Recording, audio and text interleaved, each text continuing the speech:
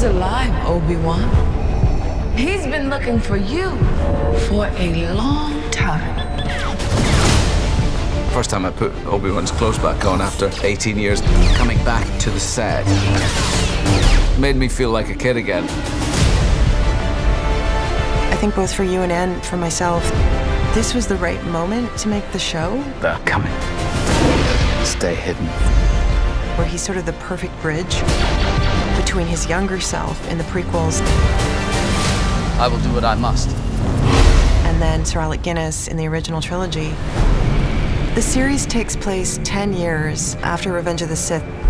Something that was really important to me actually was bringing back Hayden. This is a character that has come to define my life in so many ways. Coming back to it was very meaningful. You couldn't save Anakin, but you can save her. We're taking two of the most iconic characters in film history and putting them back together for a rematch. It just feels epic. You can't escape him! I feel honestly so honored to get to continue with these characters and this legacy that George Lucas created. What have you become? There's a great hunger for it. It's been so anticipated. It's extraordinary.